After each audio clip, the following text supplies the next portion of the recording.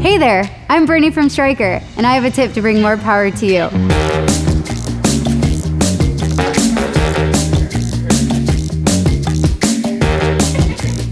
Ever feel like your Power Pro cot is drifting away from you during transport? To stop your cot from drifting, apply steer lock.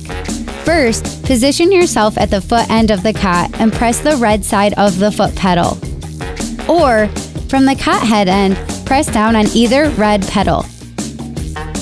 Next, rotate the cot until at least one head end caster locks. An easy way to remember this motion is to think Cabbage Patch as you rotate the cot.